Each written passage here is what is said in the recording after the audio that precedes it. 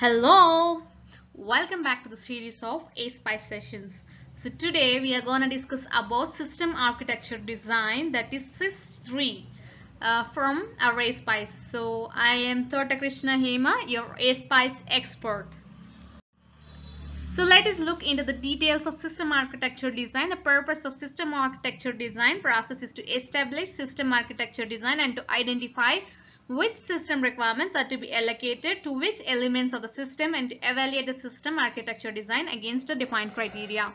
So what is a system architecture design? System architecture design is a high-level design, so where we have everything in place. So we have to represent each and every element of the system requirement and system requirement specification, and we have to represent in terms of design.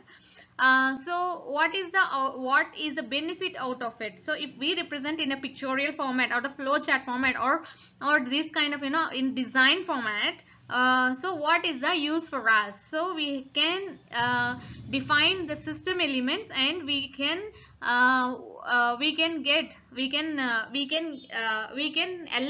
the system requirements to the particular elements, and even we can have a defined criteria for that, like whether it is fulfilled or not. So we can say like, yeah, this is done because we fulfilled this particular criteria kind of. So a system architecture design is defined that identifies the elements of the system. So as I said before, we can identify the elements of the system, and we have to allocate the system requirements to the elements of the system, and we have to define the interfaces to the system elements. So we have already interface requirement specification document. So that is the interfaces for the system requirements. So here the interfaces we are talking about is in between the system elements, how the system element will communicate with other system element.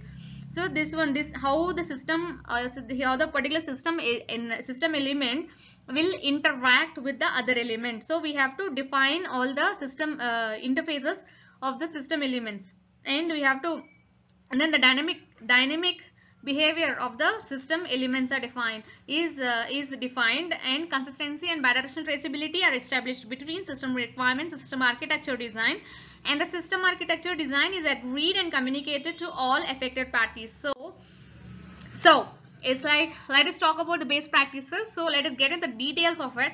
So I read it purposely because we can go through in details in best practices. So BP1 talks about develop system requirement design. So sorry, system architecture design. So what is the system architecture design? So whether it is a Word document or Excel document or any other tool, so what are the components it have? So we will have a certain tools like where we can document system architecture design inside it, or else like we can fetch the data in terms of PDF, or we can even document the system architecture design in Word file or even an Excel. So based on your organizational template format. So develop a system requirement design. So it will have the functional and non-functional system requirements addressed in this. So we will have a system element. We have a defined element. So this is the element here, this is element B, this is element C kind of. So wherein like we have to map the functional and non-functional requirements which we had defined in the system requirement specification. So as I said, like the architecture design is the high level design. So we will have a hierarchy of the hierarchy levels which involved in that. Okay, and BP2 talks about allocate system requirements. So we have a set of system elements, right? So which is represented in a flowchart at the hierarchical representation. So now we have to allocate system requirements to the system elements.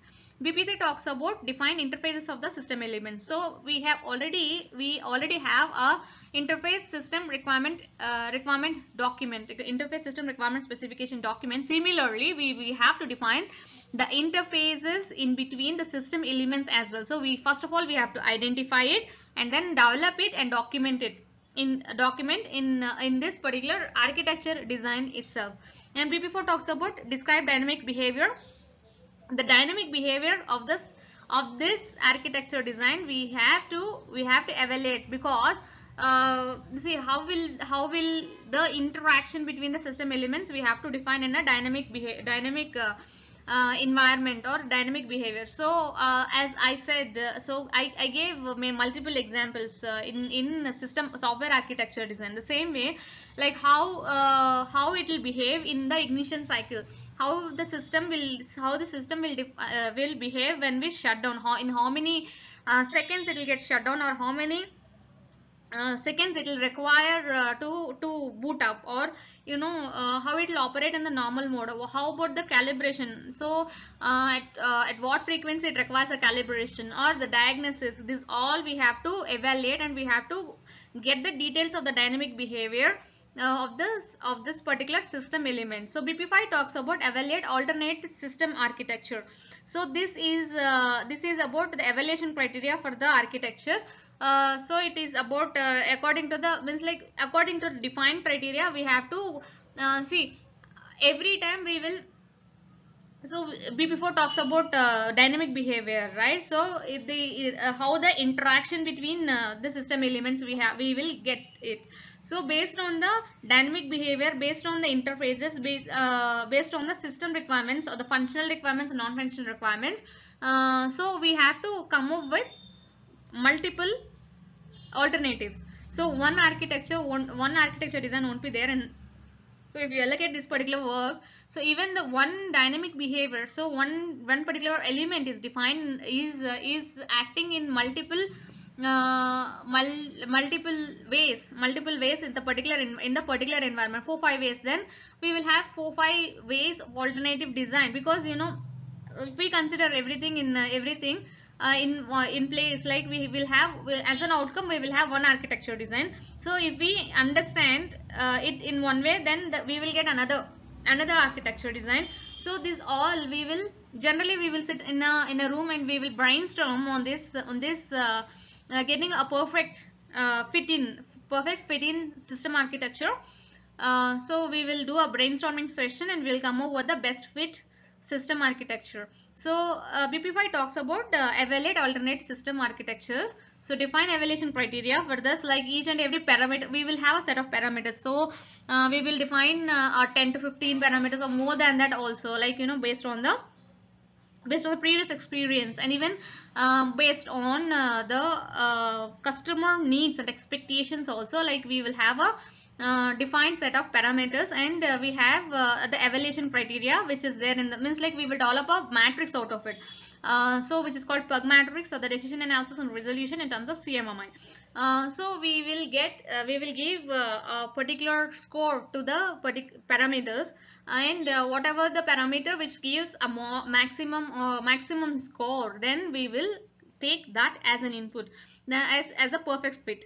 So see some of the examples of these parameters is given below, like modularity, maintainability, expandability, scalability, reliability, security realization, and usability. All these things they have defined here. Means like we will have a similar set of parameters defined in that particular matrix, and we have to give a score based on the brainstorming session which you do with the other peer architects or the managers or the engineering head who have an entire system view.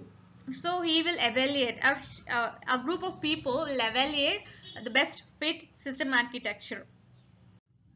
Okay, BP6 talks about bidirectional traceability. Bidirectional traceability for this system architecture design, we have to ensure system requirement specification to system architecture design traceability, SRS to SAD, system architecture design.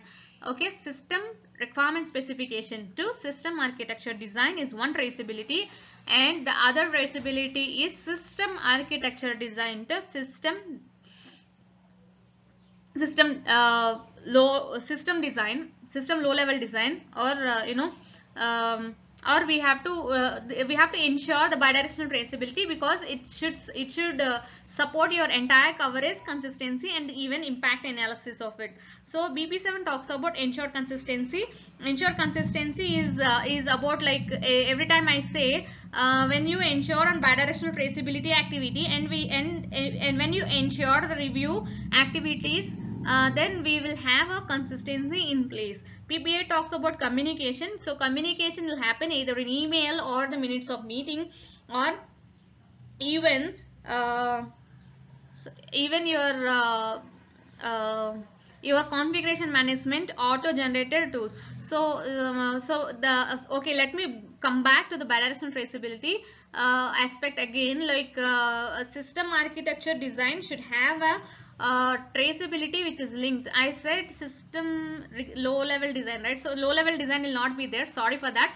And so system requirements to system architecture design is one traceability. System architecture design to system integration testing is other traceability, and system architecture design to software requirement specification is other traceability. Three traceabilities we have to ensure on. One is system requirement specification to system architecture design, the previous phase to this phase, and the next phase is system architecture design to software requirement specification, second phase. And we have a parallel or the V model activity which carries or based on system architecture. We will define system integration testing, right? So because of that, system architecture to architecture design to system integration test specification also we have to ensure traceability. So what are the outcomes of it is system architecture design, or communication record, review record, traceability record, interface requirement specification. So all these documents are the outcome of it. So thank you for listening this particular tutorial. If you like this tutorial, subscribe to my channel for more videos on automotive.